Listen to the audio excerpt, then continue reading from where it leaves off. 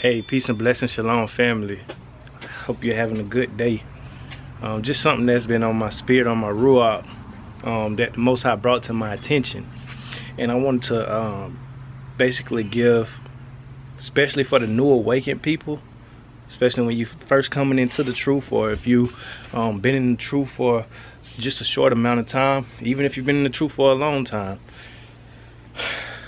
What I've noticed with what's happening with a lot of people in the awakening right now, I see a lot of people turning from the Messiah.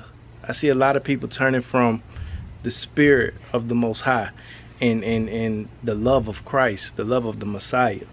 You see, because when you start to awaken and you realize who you are, a lot of things that you thought were true that aren't true, you start to group those things with the things that were of truth before you were awakened, right? So for example, we understand a lot of the history with the Christian church and everything like that, and a lot of the falsehoods that are being taught in the doctrines. But you know, when we look at that and we see how that was false, we like to couple that with things that were true, as far as worshiping the Messiah, as far as giving our heart to Christ, as far as worshiping, you know, praise and worship. You know, we tend to get out of those things because of the sake of, you know, what we've learned in this knowledge. And a lot of people are turning from the ways of the Most High, and a lot of people are hardening their hearts, if you will. A lot of them are teaching doctrines of devils. A lot of them are teaching false doctrines. You know, it's all kind of doctrines that I've been seeing lately that's been springing up in this awakening, and it's really deceiving people, because people are getting so radical in their mentality that they're not realizing the reason why we went into bondage in the first place. You know, when we think about when we went into bondage in the first place and the reasons why, you'll start to see a lot of Hebrews doing that same thing right now, especially with a lot of what's going on in these camps and things like that. And not all camps, of course, but a lot of things you see with these camps, being on street corners, and just preaching hate speech, when that's not the spirit of the Most High. See, this awakening, it's meant to give us identity, but it's not meant to make us look down on other races of people just because they aren't Hebrew by bloodline. Because truth be told, you have some righteous Gentiles who are going to make it into the kingdom, and you're going to have some wicked Hebrews who are not going to make it into the kingdom. And that's just the truth of the matter. But one thing I noticed is that in my awakening too, I became so obsessed with learning and knowledge that I forgot that Christ is the center of it all. The Messiah is the center of it all. It is through him that we are able to get to the Father. And we're forgetting that. See, we're learning the name of the Most High. Yah. We're learning the name of Yahuwah. You know, we're learning, we're reading about him. We're learning how good he is, calling on the name of Yahuwah. But we're not realizing it is through Yeshua that we are able to come to Yahuwah. It is through the blood. You know, we're not professing the blood. We're not having the love of the Messiah in our heart. We're not loving our brethren. We're not praising and worshiping them. We're not recognizing Yeshua, Yahusha, as our king like we're supposed to be.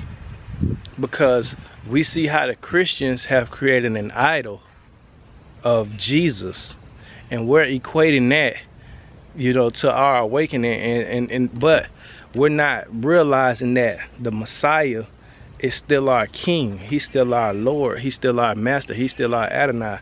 You know, of course the Trinity doctrine is not true, but that doesn't take the fact of the position of Yahusha, of Yeshua. He is seated at the right hand of the Most High. Meaning, if you ever do a study of ancient kingdoms, the person who was seated at the right hand of the king or the ruler he had the same authority as the ruler. He was the right hand man. He was the second in charge of the whole kingdom, pretty much. So it's just like that with Yeshua. He is the Son of the Most High. He is the Son of the Most High. He came so that we may have salvation. He is Yah's salvation, and we have to praise Him and worship Him and honor Him. And it is through Him that we are able to get to the Father. He's the truth, the way, and the light. He's the Word made flesh. Yeshua is the Word made flesh. He's the Torah made flesh.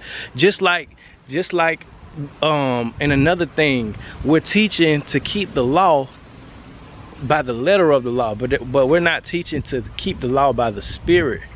See, here's the thing, right? The law is not done away with, right? Christ came and he kept the law perfectly, and He was the law made flesh, right? He was the law made flesh. So if we're following Christ, we're following the law, right? So Christ is the law, and we're following Him, and He's charging us to follow it in spirit. So by following the law in the Spirit, when Christ says, I know it is written that you should not commit adultery, but I tell you that if you even look at a woman in lust, you've committed adultery in your heart, right?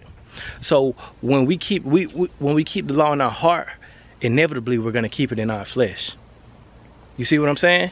And that's what people are not realizing. They're teaching to keep the letter of the law, but when you keep the letter of the law, you're not keeping the law in your heart. You're only keeping it to check off a box. Christ, and this goes for Christians too. This goes for Christians too, because they think that the law is done away with and that we don't have to keep the law. But actually, Christ gives us a even higher command to keep the law in our heart, and that's way harder than keeping the letter of the law. Way harder than keeping the letter of the law. You see what I'm saying? It's hard not to look at a woman and lust after her. It's hard not to hate your brother in your heart. But when you work on your heart and in your spirit, right? Then that's what's pleasing. So it's not about just keeping the letter of the law. It's about keeping the law in our hearts first. Seek it. So when we're reading the Torah, we're not just seeking for physical circumcision. We're seeking for circumcision in our heart. And guess what? When we're circumcised in our heart, it's going to want to make us get circumcised in our flesh, because every time we look at our member and we see that it's circumcised, we reflect on our heart being circumcised. Right? The way the things of the law were meant, they were meant to be kept in our hearts. So whenever we sacrificed an animal, whenever we sacrificed the bullock, or whenever we sacrificed the lamb that was blameless, we were supposed to, in our heart, look at that lamb that we're sacrificing and understand something innocent had to die because we sinned. So that was supposed to do something in our hearts. It wasn't just, see, but they made it, our ancestors made it a thing to be kept, a tradition almost, if you will. They made it a ritual, a routine, a religion. And when we made it a religion, our hearts turned away from the Most High, because you know what, we just realized, hey, when we sin, we just gonna have to go and sacrifice these animals, and you know, that'll atone for our sins. You know, that's what they were thinking. But that's why the Most High said obedience is better than sacrifice. See, when we start getting, that's why after a while our sacrifices started to become of no effect to the Most High, and they weren't, and the Most High wasn't pleased by our offerings after a certain amount of time, because He realized that our hearts had turned away from Him. He realized our hearts turned away from Him. That's why He say obedience is better than sacrifice. Just obey me. I don't care about the sacrifices. Just obey me. Because when we get in the routine of sacrificing, then we feel like we can sin and we can get atoned for. But our hearts are not changed. Our heart has to change. So be careful in this day and age, you know, especially online, you know, with people who are teaching in this awakening, because a lot of people, they're not teaching you to properly worship the Messiah, properly worship the Most High, and they're not teaching you to change your heart. They're not teaching you they're not charging you to keep the law in your heart first. Because as a byproduct, when you keep it in your heart as a byproduct, you're going to keep it in your flesh. Because you love the Most High that much. Whenever something is done in the heart, it's going to, just like things, He says, Whatever shall be bound in heaven shall be bound on earth. Whatever is loosed in heaven is loosed in the earth. It's the same thing. Whatever is changed in our heart is going to change in our flesh. So when our heart is circumcised, and we realize that, hey, we have to get circumcised. You know, we have to do according to the ways that the Most High spake. You know what I'm saying? We realize that when we say we're not going to commit adultery, we're not going to commit it with our eyes neither. Because guess what? That leads into pornography. Because we can look at pornography as, hey, well, I'm not cheating on my wife with another woman. But you are in your heart though. You're not physically, but you're cheating on her in your heart, or him in your heart. You know, wives too. This goes for you too. When you're looking at pornography and you're looking at another man and you're being sexually aroused by that, that's just as worse as cheating physically. So we have to keep the law in our heart. We have to get the word in our heart. And as a byproduct, we're gonna keep it in the flesh. But be careful and do not be deceived. There's a lot of false teachers. You shouldn't be getting majority of your word off of YouTube from preachers, from teachers. You should be getting majority of your word through the word, from actually reading the word. Stop being dependent on man to teach you things. Stop following every doctrine. You got doctrines now, people teaching you can't eat meat because it's all about the original diet that the Most High gave to Adam, not realizing that first off, the covenant that we're in as Israelites, the covenant we're in is the Torah that the Most High gave Moses. And in that Torah, it's told us the meats that we can and can't eat. It told us the clean and unclean foods. So even if he gave that to Adam, what covenant are we under? Because guess what? Adam failed. Adam sinned. And guess what? Noah was given a dietary law as well, that they were permitted to eat any and everything. So, and I understand people saying, well, you know, they got their arguments of why plant-based might be better for you and all that. And I'm not here to argue. I'm not here to argue as far as what's healthy and what's not. But what I'm here to argue is you can't make a doctrine based off of something that is not in Torah. That is not in Torah. Because guess what? If that's the case, then why, when Christ came, why was he okay with those around him eating fish or eating lamb during Passover? Why was he okay with that? Why did he multiply the fish and the bread among the people that were following him? Why would he do that if it's unclean to eat meat? If it's not okay to eat meat? See, we have to get out of this taking every doctrine that comes and being swayed by every single thing that somebody says, because it has some truth in it. That's the thing. Things have some truth. But don't forget, you know, where there's some truth, there's also some lie. We have to seek out the full truth, and the full truth is only in the word of the Most High. The full truth is only in the word of the Most High. Get off of YouTube all the time. Get on your knees and pray and get in the word of the Most High. Get in the word of the Most High. Be careful, because people will lead you to hell because you think you're coming in the truth, but you're really being deceived as well. See, the enemy is in Christianity, and he's in the Hebrew awakening, because that's his job, to steal, kill, and destroy, and to deceive. Be careful. Don't fall into the wiles of the enemy. Don't fall into them. And when you see somebody teaching a falsehood, although it's wrapped in truth, go to the word. Go to the word.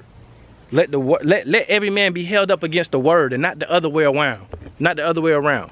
Let every man be held up against the word, because the word doesn't lie. The word doesn't lie at all. At all. Get in the word. Get in the word. Open your Bible and read from Genesis to Revelation, and continue to do that, and pray and ask the Most High to reveal the things that are hard to be understood. Ask him to reveal them to you. You don't have to have a man, and that's not to say don't listen to people on YouTube, because guess what? I listen to people on YouTube, because guess what? I have enough discernment, because I have enough word in me to realize what's being taught. Is it true or is it false? Or is it a little bit of lies mixed with a lot of truth, or a lot of lies mixed with a little bit of truth? I'm able to discern. And guess what? Sometimes I'm not able to discern, and that's when the Holy Spirit, the Ruach, will come in, and my Ruach will be troubled. My Ruach will be convicted. And I'll go to the Word. But the Word should be your bread. The Word should be your bread. But with that being said, I just want to say peace and shalom. Hope y'all have a good day, good night, good afternoon, whatever time it is where you at.